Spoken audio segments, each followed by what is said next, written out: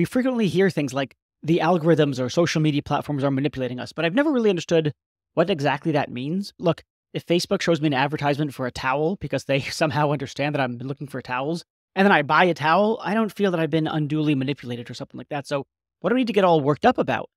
And so, I've been thinking a lot about what constitutes manipulation. When is it objectionable? Is it always objectionable? And one thing that I've been thinking about are things like it doesn't seem obvious to me that if you just incentivize me to do something, let's say you offer me some money to do something, that you've thereby manipulated me, even though you've now played some role in my doing that thing. And if you appeal to my desires or my passions, that also seems fine. If I really love rock climbing, if you show me some ads for rock climbing gear and then I buy the rock climbing gear, you've in some sense preyed on my desire to climb. But I don't know, that doesn't feel like manipulation to me either. What exactly is manipulation? Why should we care? This is what led me to talk to Michael Klenk, who's been working on this topic for a long time. And he's got a particular view about what constitutes manipulation that strikes me as at least generally plausible. The general view is something like you're being manipulated when someone is trying to get a certain kind of outcome from you, and they don't really care how they get you to do that thing. It's a kind of indifference to the means to the end. It's not complete. It doesn't have to be something like full sociopath where, if they could kill someone and get you to do it, they would do it. But so there's some guardrails. But the general view is that they don't really care what gets you to do the thing that they want you to do. That's what manipulation looks like on Michael's account, and we'll explore it in our conversation. This is after he goes through some of the more standard conceptions of what constitutes manipulation and explains why they're not very good. So, for instance, he talks about why some people think that a manipulator necessarily has bad intentions, but that's not true because there could be benevolent manipulators, right? Let's suppose I manipulate you into eating healthier for your sake. I've manipulated you, but it's still motivated by benevolence or compassion or something like that. So it's not because I have bad intentions. He talks about accounts of manipulation that have to do with speaking to your emotions. But then as he says, and I intimated earlier with the comment about rock climbing, appealing to people's emotions isn't necessarily manipulative. And in fact, sometimes our emotions, as I put it in our discussion, they partially constitute our rational engagement with the world. It's rational and meaningful to connect with the world through our emotions, to say, love rock climbing or our family or something along those lines. It's just appealing to emotions can't be what constitutes manipulation. And there's also a really good case where we talk about you can even manipulate someone even if you give them a really good reason or really good reasons or a good argument for doing something. But you can give that argument, if you like, insincerely. And so it still constitutes manipulation. Those are some of the ideas that we're going to go through. And Michael thinks they're all false, they're all wrong. And what we should really be focusing on is manipulation being a matter of getting people to do things without really caring how you get them to do it. Whatever works, as he says at one point. Now, if you think about manipulation in the way that Michael does, you might ask, is manipulation always bad? And there is something that's, I think, he thinks always bad about manipulation. And it's something like this. In an ideal relationship with someone, you're engaging in what you can call joint deliberation. You're thinking together. And there's a certain ideal of what constitutes good joint deliberation or what constitutes a good relationship with that person. And so while you could in some ways manipulate, say, a loved one in not such a bad way, you didn't get them to do anything wrong, maybe even you didn't do anything wrong, nonetheless, the way in which you're interacting with that person makes it the case that you're falling short of a certain ideal of the relationship or of an ideal of joint deliberation. And of course, this all relates to AI because, of course, AI or algorithms are indifferent to how they get you to do the thing. They don't care why you do the thing. They just want you to do the thing. Maybe it's click on this ad, maybe spend more time on the website, whatever it is. And so AI manifests this kind of indifference. And relatedly, the AI developers, they are probably indifferent as well because they're also just trying to get you to click on the thing to say in the platform, whatever it is. And so there is a form of manipulation taking place online, so says Michael. But it's not this sort of necessarily nefarious attitude that AI or the developers of AI have towards people that are interacting with the platform. It's just this indifference, which is the falling short of an ideal of what constitutes joint deliberation or a good relationship. I think Michael's account of manipulation is totally plausible. I think it's very interesting. I also think it raises other kinds of questions that we did not get to explore, which is something like, what kinds of relationships do we expect to have with these platforms? I've got certain ideals about my relationship with my wife and what looks like good joint deliberation. I'm not sure I have that same thought about what constitutes a good or a joint deliberative enterprise or exercise with, say, a Facebook or an Instagram or a LinkedIn or whatever it is. So I think the conversation raises important questions about what constitutes a good or an ideal relationship with these various platforms, and what can we reasonably expect of those platforms. All right, that's all that I have to say by way of intro. It's a great conversation. As usual, please like the podcast, share it with your friends, just do all the things, please. All right, thanks so much. Let's go talk to Michael.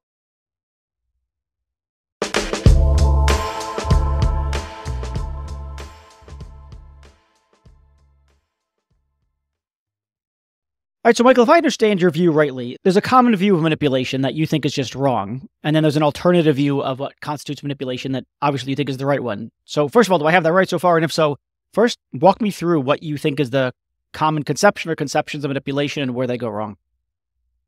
Yeah, so a key tenet of it is that manipulation is some form of malicious interference in the business of somebody else. That requires two components. One is the intention to influence somebody else. Now, that is pretty uncontroversial and I think required because we want to distinguish manipulation from purely accidental influence. Sure. Because I can be an influencer and I can wear some branded hat on my head. You see my video that influences you to buy it, but me as an influencer hasn't manipulated you to buy that hat. I don't think so. Yeah. So what I think about when I think about accidental influence, then perhaps I'm as a private person, I'm wearing a cologne and I pass you in the street and that has an influence on you as you smell it. But that seems purely accidental. I think with an influencer already, there might be a sort of intention behind what they do. So we might classify that as a kind of purposeful or intentional influence. But I think that's pretty uncontroversial. And also something that I accept. What I think is more problematic, but still very widespread, is the idea that what the manipulator does is something malicious, nefarious, and bad intentioned. So typical views are that the manipulator tries to influence you behind the back. They try to subvert or bypass your rationality. They try to harm you in some way, undermine your autonomy, perhaps induce a mistake in your beliefs, desires, or emotions. And all of these things seem to be pretty bad. And I think that asks too much of the manipulator. That really portrays the manipulator as a malicious, nefarious actor who's really committed to that kind of bad outcome. So I could see the undermining bit. There's one aspect of the definition you just offered, which was undermining of something or other, autonomy or rational capacity, something along those lines. The nefarious bit doesn't seem to be necessary, though, as I think you're getting at, which is because I could manipulate you with good intentions. I could manipulate you in a paternalistic manner to try to get you to do what's good for you. And that would still count as a manipulation, but I don't think that benevolent manipulation doesn't sound oxymoronic or self-contradictory or something along those lines. No, I agree. I think, and many do make room for that. So the large debate about nudging, for example, recognizes that there might be nudges, which if you follow the idea, then they are by definition intended for good outcomes for the recipient. What current views of manipulation still have in common is that the means by which they achieve or by which the manipulation comes about, these means are still on the nefarious, bad, undermining side. And I think current views of manipulation portray manipulation as intended to take this problematic path. And the contrast case, what I and other people have been thinking about is simply that you might use very good, reasonable arguments to manipulate. And in that case, there's nothing it's not in the means or the outcome of the influence where you detect this nefariousness or the badness. Okay, so a couple things. So one thing that you're saying, I take it, is manipulation is standardly conceived of as a bad thing, independently of the ends to which you are shooting, the goal towards which you're striving. Because there's something about the manipulation is about a certain kind of method or a set of methods or a set of processes that are itself morally objectionable. Your point, I take it, is that no, there are methods of manipulation that are perfectly on the moral up and up. Do I have that right so far? I think to start with, you can distinguish it amongst the kind of at least three types of views about manipulation that are common. One is indeed that manipulation is tied to specific outcomes. So manipulation always leads to a loss of autonomy or a harm for the person that is targeted. I think this is wrong because, as you just suggested, there are cases of paternalistic manipulation or manipulation for the ultimate good of the person being manipulated. Others try to locate the manipulation in the way the influence comes about. So the process, so let's call them process views. And perhaps the poster boy of these views is the idea that manipulation proceeds by emotional influence. So that's usually people draw a contrast. So there's this high road, and that's rational, reasonable influence, and that contrasts exploiting and using your emotions. I think this is also problematic because we often need emotional decision making. Emotional decision making is not as such bad. Do you have in mind something like, if you get me to care for my child in a certain way that I wasn't caring for them before, by playing on my love for my child in a way that I wasn't previously appreciating, that would be a kind of process emotional manipulation, but it would be on the ethical up and up. Yes, I think that's true. I think that would even be because some of these views say that if you use emotional influence, it's kind of efficient for manipulation. I think that might be a counterexample to these views. Because I think just because I appeal to your emotions, that doesn't make something manipulative, at least not in a morally problematic way. Yeah, I take it there's going to be some kinds of, there's a way of characterizing emotions as animalistic, as non-rational at a minimum, if not irrational in some cases. And there's surely some cases where, I think at least there's surely some cases of manipulation in which someone is preying on those non-rational emotions. But there's also cases of rational emotion that point us, or that that either constitute our attunement to what's of value. So when I love my children, it might be rational in the sense that it's attuned to the value of my children or the value of parenthood or the value of our relationship or something along those lines.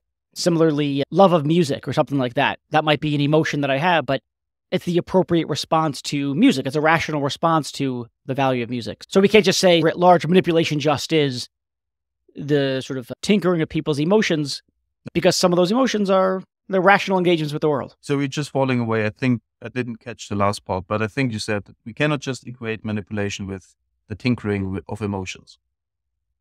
Because some of those emotions are rational engagements with, constitute, at least in part, rational engagement with the world. Fully agree. Exactly. And so what this shows is that we cannot just have this blunt view, emotions are bad. Irrational influence, that has been another major view that says the manipulator intentionally tries to bypass or subvert. I think here the more important one is to subvert your rationality. Perhaps by instilling an emotion that is in that situation irrational. And I think here, so now we're more at the point, because now we see manipulation as something that can have ultimately good outcomes, but still we see it as something that is intended as a bad thing, in the sense of it's intended to subvert your rationality. So it's intended to use a means that is not per se good. So that's your counter take. That's the one that you want to dig deep into. That's the one you want to defend. No, that's what I want to. I want to get away from that. One step over. That one too you don't like? Yes. Why don't you like this one? Yeah, so because philosophers have pointed out, and I followed that path, is that there's also cases where I might use good rational arguments in a manipulative way. And that suggests that this irrationality, this appeal to irrational means of influence, that's not necessary for manipulation, after all. So is an example of that sort of thing where it's something like, I give you an argument in the rational sense of the term argument. I give you strong reasons, good reasons for doing X, whatever it is, going to the store now. But they're insincerely offered because by getting you to go to the store, I can go do the nefarious thing. So I tell you, let's say, I don't know, let's be married in the situation, and I give you good reasons for going to the grocery store to go get milk or whatever it is. But I'm doing it so that I can have the time to have a phone call with my mistress. Exactly. So I think that's the word that you mentioned, insincerity. That's a very important one. I think that gets very close to the heart of it. Like an ingenious example was offered back in 2014 by Moti Gorin.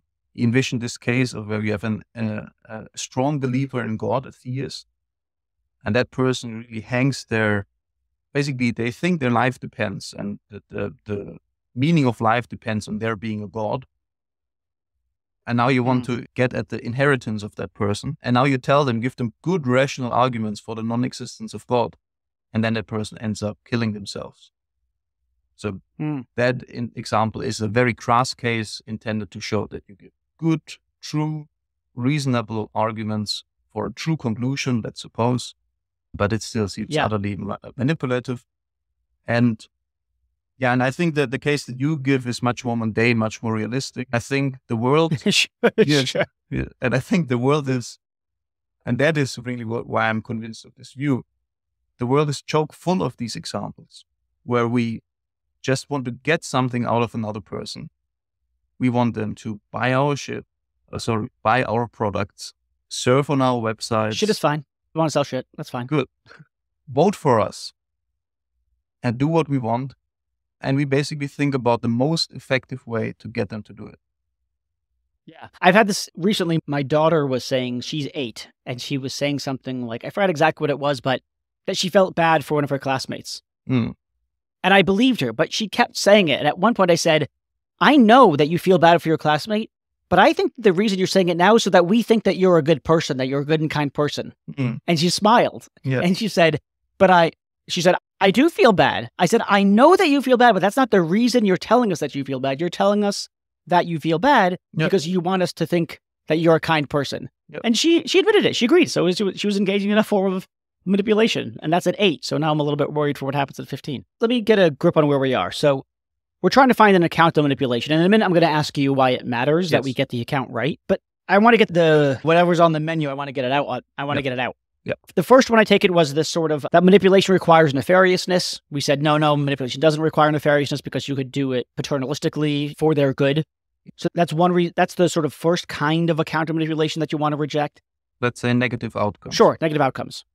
Sure, that's fine. Okay. Second kind of manipulation or account of manipulation that you want to reject is what you call process manipulation. And it sounds like there are 2 varieties of that. One was the process is one in which you appeal to their emotions, and that's no good because there are rational emotions. And the other kind of process account of manipulation is one where it's a process by which the rationality of the other is undermined, of the target is undermined. But that's no good because you can have good arguments given to the person that constitute your manipulation. And so what we're waiting for, I take it, is some third account, your account of manipulation. Is that right? Is that where we are? Yes. In a minute, because I want to summarize these 2 views, the process views and the outcome views. Take them together. And I think that both of them still, the fundamental idea is that manipulation is nefarious influence. It's either influence aimed at a bad outcome, or it's influence aimed at a bad, deficient process.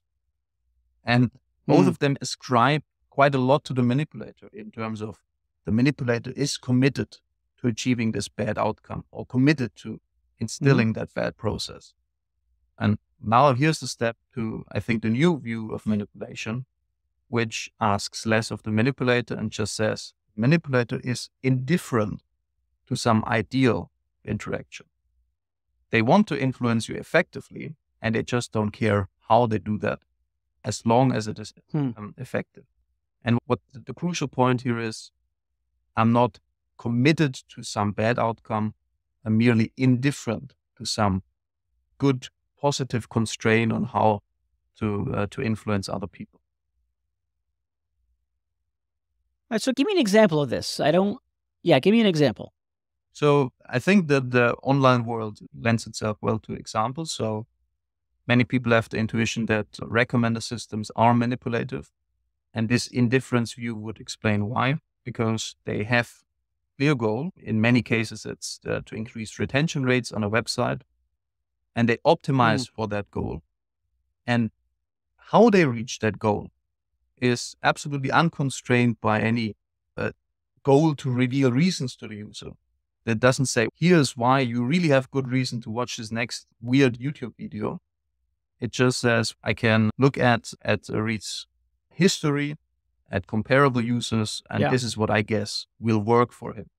Okay, let me try an example based on that, but not using recommender systems yet. Although I do want to get into that. I think that you think that certain kinds of salespeople can be manipulators, Yep. but they're agnostic about the truth or falsity of what they're saying. They're agnostic about whether this is good or bad. So back in the day, before I started graduate school, after I finished college, for one summer, I worked at a rental car company. And among the things I was asked to do was to sell insurance for the cars. You want to sell in case something happens. And so I was given a variety of techniques by which I could sell people insurance. Yeah. But let's suppose I was agnostic, or I hadn't thought very much, let's say, about whether these techniques were undermining of autonomy or preying on base emotions or whatever it was. I didn't think very much about it. I was just told to say these things, so I would say them. Yeah. And let's say I'm also agnostic about whether them having insurance is good for them or bad for them. Maybe I say, I don't know. Maybe the insurance that they have anyway is fine. Maybe it's not. I don't know. I don't care. I just know that I should say these kinds of things in this kind of order, as I was told by the sales training program, to elicit the outcome that I want, which is for the customer to buy insurance for the rental car. Yep. So that would be a case of manipulation, but I'm indifferent to the means, indifferent to the end. Yes. Is that a fair picture? Yes. And I think it's a fair picture. And I think this is why the indifference view gives you a good picture of the manipulation. Because when I look with, say, the traditional perspective, and I'm trying to ascertain whether you had the intention to lead me astray, or whether you had the intention to undermine autonomy, or whether you had the intention. Yeah, I just didn't have one. Yes. Then, then I'm basically amiss here. And I think this is why this is a more accurate characterization of the phenomenon. Yeah. Okay. So by these lights, intending to manipulate is not a necessary condition of being manipulative. Intending to do harm is not a necessary condition. Not. Suppose I say something like this. It sounds to me like you're spelling out cases in which, like the salesperson case or the bullshitter case, and there's probably lots of overlap between those two kinds of cases, is one in which there's manipulation, but the person doesn't care that they're being manipulative. Yeah. But if I said that just means that I still want to know what the hell manipulation is. Yeah. As opposed to other forms of influence. Yeah. It can still say manipulation is a specific form of influence about which the person engaged in it might not care that they're doing it. Yep. Or might not care about the harm or the benefit that they produce. Yep. Right? So I still don't have an account of manipulation on your view. I have the absence of a requirement for something to be a case of manipulation, but I still don't know what manipulation actually is in a positive sense. Is that fair? I think there's a view on that. And so in my view, that's basically two conditions. One is that you want to, so you engage in influence to have a certain effect that's not accidental. And the explanation of why you choose that particular means of influence, why you say this rather than saying that, why you say the insurance is good for you when you're 80 years old, or why you say all your friends have this insurance, why you choose these different tactics, or your wife would recommend this insurance. And the explanation for why you choose any of them is not to reveal reasons to your interlocutor.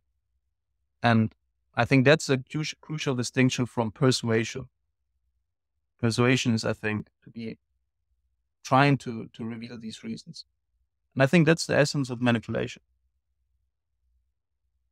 And that's the definition. Do you think okay, so the positive definition is you're trying to achieve an outcome, and the means by which you achieve that outcome is more or less through whatever it takes. Maybe there's going to be some guardrails, right? Some people are not going to, if death threats would work, they still wouldn't do it. That would be beyond the pale for them. So they're not going to do it. They're not going to go that far, but it's something like, I don't care if I have to say X or Y, as long as I get them to do the thing, or even to believe the thing, whatever it is. Yeah. So do you think, are most salespeople, okay, one question is whether being manipulative in this sense entails that something is morally bad. So is the manipulator, especially because they're associated with the bullshit, are manipulators, by virtue of being manipulators on the account you've given of what it is to manipulate, is it ethically bad? I guess that's the first question. Yes. So I think I haven't really figured it out completely, but I think it's a non-ideal form of influence, because it starts from this ideal of human interaction where we try to reveal reasons to each other, aid each other's understanding. And the background idea is that we have engaged in some form of common pursuit of truth and reasons for what we have reasons to do. In that sense, there's like a detriment to that. I'm not taking the high road. But I think it might be perfectly fine in many situations and outweighed by pragmatic considerations. When you're in a close relationship and you have that there's probably lots of manipulation going on in a very benign sense. So let's take this case again of me telling my wife, giving her reasons to go to the grocery store. Not because I want to talk to my mistress, but just because I want some time alone. Yep. I just need a little bit of me time. I just need, and so I tell my wife, hey, maybe we should go to the grocery store, pick up X, Y, and Z, blah, blah, blah. And I give her, while you're there, you can pick up that thing that you wanted to pick up, whatever it was. And it's perfectly acceptable for me to make those kinds of suggestions. I have really given her good reasons, but I'm indifferent. I have this attitude of indifference towards, I'm just saying these things because I wanted to get her out of the house. That was really my goal. And so you might think, you didn't do the wrong thing. I didn't do the wrong thing in getting her to go out. I didn't do the wrong thing in giving her the reasons. Nonetheless, there's something shitty about my character in that situation, or the way that I chose to engage. Surely a better way to have approached the situation was to say, hey, listen, I could use a little bit of time to just chill. Maybe you can go out and give her the actual real reason why I'm doing it. And then so maybe I haven't wronged her. I haven't betrayed her. I haven't betrayed her, arguably. But nonetheless, there's something morally deficient about the way that I chose to interact with her. So I would agree with that. And there's an interesting question whether, different views of manipulation might be actually talking past each other or might be compatible insofar as some are talking about the action, the reasons that are given or the emotions that are stoked, and they try to evaluate what makes that manipulation. And others, more likely my account, are perhaps more interested in what is evaluating the motivation of the manipulator or the source of the manipulation. But I think there's a close connection. It's not really that far apart. So let's take a step back and explain to me I don't know, I hate saying I'm a philosopher, but whatever, at least as a former philosophy professor, if not a philosopher, whatever, I could see why this is just intellectually interesting for its own sake, as it were, just trying to figure out what the hell is manipulation. But is there a bigger picture about why it matters that we get the account of manipulation right? And you started getting at it with talking about recommender systems, so I wonder if that's part of the bigger picture. So is there a bigger picture? Is there, I feel like, a pragmatic upshot? Does it say something about our interactions with other people and or with, say, recommender systems or other forms of AI? Why does all this matter that we get it right?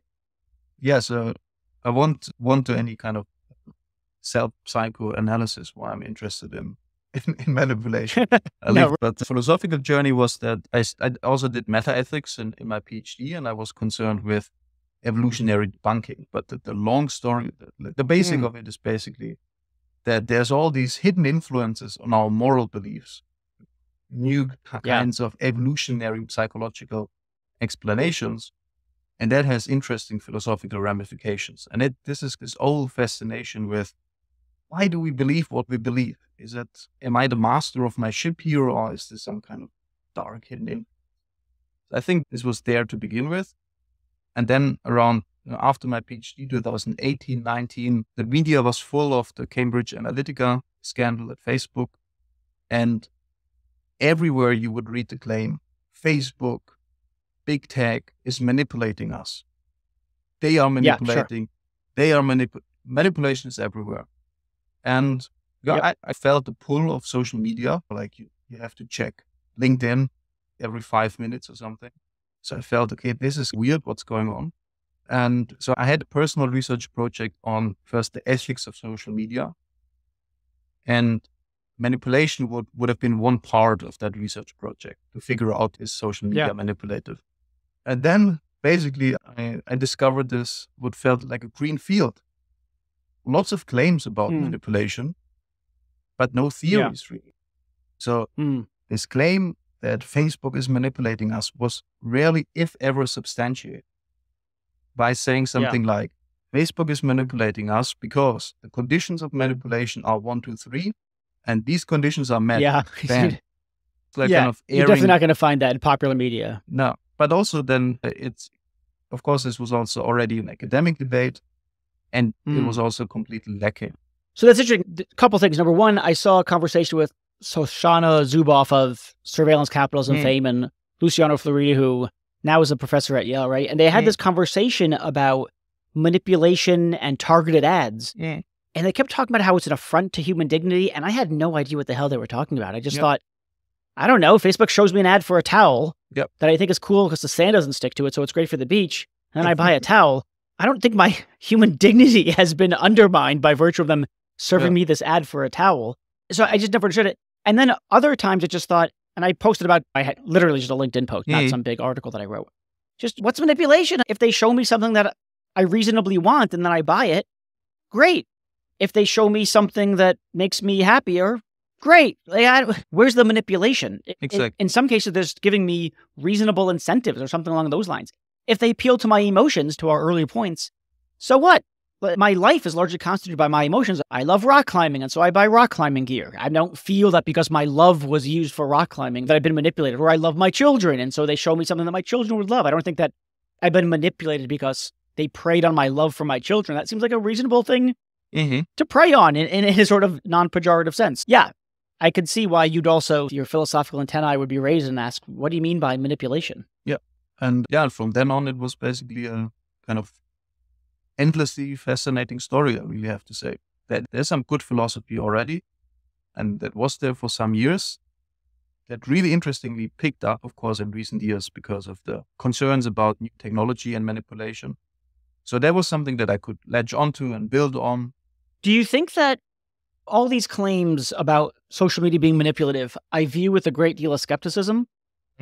I'm not inclined to believe the technologists when they say, oh, we can push these buttons in your head and we can make people dance and we can get them to hit the like button. We can get them to... I think that's bullshit. That's a nice way of engaging in some self-aggrandizement. Yeah. Look how powerful we are. But I don't really buy it. Is that your view? Do you think that it actually is quite powerful? Is there a robust literature on this with which I'm unfamiliar? So there's a large literature on behavior change methods. That's mainly from the medical health field. So basically, how can I intervene and help you get rid of smoking and your alcohol addiction, gambling addiction, and whatnot? Yeah. Results that there's really systematic review studies done. The results are these behavior change interventions have modest effects. And there, of course, they decide problems with difficulty of interacting with your health practitioners. They are not always there. Talk to them once a month and then they're gone. I think that's this theory-driven behavior change is one aspect. And the other aspect is the behavioral economics literature, which has a similar kind of the idea here is, okay, we now understand much better how human beings make decisions. It's much less rational than commonly thought. So let's use that to influence them in a more effective way. And the proponents of nudging, of course, say it has massive effects. And critics say it has very little effects. And there's very little empirical review work on that kind of rigorously tests these grandiose claims. And what there is shows that there's really only small effects so far. Yeah.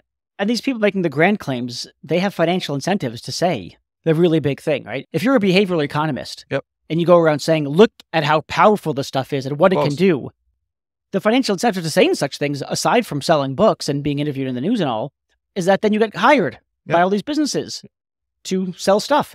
But it's the same. It just reeks to me of self-service. Yeah, it's the same. There's also a risk, of course, that if you are a critic of all of these developments and you want to point out that there's risks, then you might also overplay the actuality of the problem right now. Because that, of course, also would serve your end or my end, because I'm writing articles about the ethics of manipulation. And so people better take it seriously, as far as I'm concerned. So there's two things I want to say. I'm not exactly sure if they fit together or how they fit together. The one is that I take it that your account of manipulation allows us to say things like the algorithm is manipulative. Yeah. And the algorithm is manipulative because it doesn't have attitudes. And so it's indifferent. It has no attitude towards whether or not the reasons or what it's showing you is good or bad or whatever. It's, as it were, just trying to produce an outcome. It's trying to produce the outcome for which the algorithm was optimized. And if you think that intention is necessary, then you just don't get to say things like algorithms are manipulative for the reason that they don't have intentions. And so that's, I take it, a good thing about your account. That's a nice thing that we get to say things like the algorithm is manipulative. Yep. So that's nice. And then I take it that the other thing that sort of piggybacks on this is you do think, and I think it's plausible that there's something deficient about the relationship between a manipulator and the target of manipulation. That there's something, even if the wrong thing isn't being, at least this is the way that I characterized it earlier, even if the wrong thing's not being done, there's something deficient there. I located in something like the character of the person. I guess we could say something, I don't know if this is metaphorical or not, but the character of the algorithm, so to speak. Yeah. There's something deficient, there's something morally bad there. I think it's a problem with the relationship. So to give the example again of giving my wife the good reasons to go to the store so that I could have some alone time, there's something deficient about that method of communication. And so then you might think that the extent to which our relationships with each other are mediated by necessarily manipulative algorithms because they can't have the attitudes. That's making for a bad, deficient society more generally. There's other bad things going on in the world, but just that algorithmic mediation is itself a form of necessarily increased manipulation. Yeah, so I said that before. I'm not sure I would stand by that now, whether they need to be necessarily. Yeah. Because I think the way to get rid of intention in your view of manipulation is, I think, to talk about the purpose of the influence. So why am I saying this? Why are you saying to your wife, hey, you should go to the store and buy some salad? Why do you do that? And now here's an explanation of that. And insofar as if this kind of serves a purpose why you say that, I think this is a potential candidate for manipulation. Then we just need to ask, why do you say it? Are you indifferent to the revealing reasons? If so, you are manipulative. Yeah. But we can say that animals are manipulative because they show purposeful behavior, even though they might lack intentions in the full-blown sense. And algorithms can be manipulated because they show purposeful behavior in the sense that they do something because they want to achieve some goal. Now, it's an interesting question whether algorithms can be, or algorithmic systems can be designed in a way that avoids manipulation. So can we have decision support systems whose goal is to reveal reasons to the user? To not only say, hey, buy climbing gear, but here's why you should do that, or why this is a good climb. So I'm just saying, perhaps there's a way, and I hope there's a way to build these systems that are not necessarily manipulated. I see. So instead of something like, we're going to maximize for clicks. Yes. Rather, it's going to be, I'm going to put this sort of rather grand, but we're going to maximize for clicks on the condition that clicking actually is conducive to their welfare, something like that. Yeah, or that in some weird sense, you understand why you have reasons to click. That's some philosophers' versions of Facebook. Yeah. I think I wanted to add, I think that's actually a shocking story, is that the picture that you painted with our interactions being mediated by algorithmic systems that are perhaps necessarily manipulative, I think that's an important scenario to draw attention to. And what I find important about it is that we don't need to imagine that there's these nefarious bad actors, propagandists, and evil salesmen who want to lead us astray. We can imagine that there's just good people wanting to build engaging products. And in the course of that, they end up designing very effective, but ultimately manipulative influence. And kind of the most illuminating example is that there's this book, Hooked, How to Build Habit-Forming Products. And Harry Bricknell, the father of dark patterns, theories of work on dark patterns, points out that the hook cycle to build habit-forming products is basically a version of the dopamine addiction cycle that is studied for a long time in the medical field. But now we have design students and people, entrepreneurs and startup people who want to build great products, who say, let's get this book, let's build habit-forming products. And actually they're building addictive stuff. And I think this is a sort of where there's an easy slippery slope into the pursuit of effective influence leads us to manipulative influence. Let me see if I have this right now. What's going on when someone manipulates us? And they could do it, as it were, directly in conversation, or they could do it mediated by an algorithm. It counts as a case of manipulation if it's trying to get you to act in a way that brings about the output that the manipulator wants, or the outcome that the manipulator wants, while the manipulator is indifferent to whether or not you're actually responding for good reasons. Now, if that's right, okay, if that you say that's right, but at the same time, you seem to be speaking pejoratively about designers who are acting in accordance to this get them hooked book, whatever, hooked. But you've also said that manipulation isn't necessarily wrong. Yeah. So then I wonder, is the takeaway then, look, here's what manipulation is. It happens all the time. It's how a lot of salespeople work. It's how a lot of algorithm developers work insofar as they're trying to get certain kinds of outcomes. They don't really care about which particular process is engaged in as long as it's not completely morally abhorrent. And that's all ethically fine. But you've also pointed to some kind of deficiency. So I'm trying to figure out how to put all these pieces together. Now, good. So I think the deficiency is that in design, like in intentional designing interactions or influences, or in just influencing people in interaction, then manipulative influence just fails by this ideal, which is I influence you, but only or I make an effort to reveal reasons to you why you should believe a certain way or why you should act or desire in a certain way. And I do that because we're in a kind of cooperative shared project. We want to figure out what the world is like or what we have reason to do. And this is the ideal of social influence. And manipulation is a deviation from that ideal. And when I speak, as you say, pejoratively of designers who just build habit-forming products, perhaps I need to be less harsh on them or on that effort. But I think what I want to emphasize is that in doing so, we might lose track of this important ideal. And with my work, I want to emphasize that ideal and say, by being manipulative, we're deficient in that sense. Yeah, okay. Does that make sense? Yeah, I think so. Let me see if I've got it. There's ideal ways of being, let's just say. There's ideal ways things could go. Then there's less than ideal ways that things might go, but not to the point of being blameworthy or you've done something wrong. And then there's just totally off the rails, you've done the wrong thing. To take a non-moral example, let's say I've got a certain kind of health routine, going to the gym, and my ideal is to work out this many hours and consume this many calories, whatever, and I fall short of the ideal, right? Instead of working out or whatever, 5 days a week, I do it 4 days a week. And that's less than ideal. It's fine. No blame.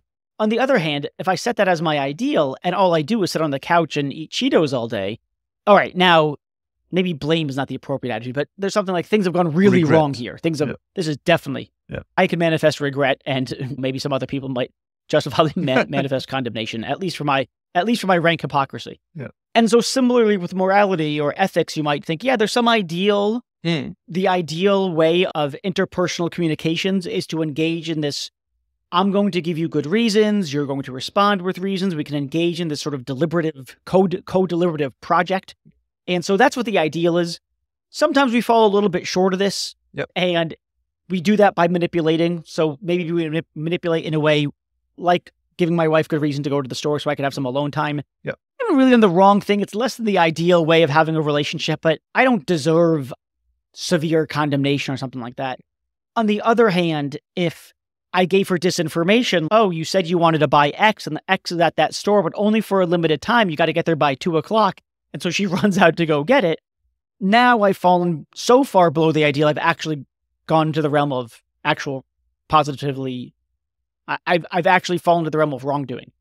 And so I take it that some of these algorithm designers, salespeople, the people who are developing or designing, habit-producing products, some of them, if you like, merely fall below the ideal, and some of them fall so far below the ideal that they're actually in the territory of wrongdoing. And as to where some particular person or company lands, that's going to depend on the particular use case and the context. Yes, and I think the context is very important because manipulating your wife to go to the store, okay, whatever. But having a conversation with your wife about, I don't know, divorce or whether to have another child, and there to be just aimed for efficiency and you're not giving a fuck about revealing reasons. That is a big problem. You're still not lying. You're still not outright out to undermine her autonomy or whatever. You're manipulating. So that's why I think the context matters a lot. And whether we build habit-forming products in this context versus this other context where this ideal of shared deliberation is very much important or has much more weight. I think that's an area where there's lots of stuff still to be figured out from an ethical perspective. But it's an important step beyond current focus of manipulation as an inherently, intentionally bad form of influence, to recognizing it's less than that and also more than that. It's less because it's just indifference, but indifference can be a very big problem. That's really helpful. It's nice or interesting to see. We need to think about the badness of manipulation, not by appealing to the badness of the motives of the person manipulating, but rather we should think about it in terms of the value of relationships or the kinds of relationships that we want to foster more generally. Yeah, and the value of this joint deliberation that we have in this situation. The more you rely on me and that you say, I really trust you, Michael, now to lay out the reasons and to have this, that you also want to pursue truth and want to figure out what you have reason to. The more you rely on that, and I basically just manipulate you in that instance, I think then we are in trouble. Super fascinating. We're shaping the world, I think, but now we're going ground vision. If you're not careful, I think we're shaping the world in a way where the way we receive information and the way we exchange information will be less and less. It's not curtailed or constrained by this ideal. It's more and more constrained and governed by the aim to be effective in some sense, to believe the news, to believe what I tell you, rather than how can we build a situation where we both kind of exchange and work towards a shared kind of ability to appreciate the reasons for belief, desire, and emotion. I think that's a ground kind of problem. But yeah, so I think the next interesting steps research-wise are to figure out more about the ethics of this manipulation. How does it change by context? And then also, of course, to think about concrete design requirements. So if we have this quite nebulous idea, how can you build a recommender system that is non-manipulative? How can you build a mental health assistant that is non-manipulative? And these kind of things. So how do you design an algorithm that optimizes for getting people to do what you want them to do for the good reasons that they really ought to act on? Something along those lines. Yep. Should be easy. Good. When you figure that out, when you figure out what those criteria I'll are, let you know. Let me know. Come back. Yep. All right. Thanks so much, Michael. This has been great. Thanks for having me. Reid.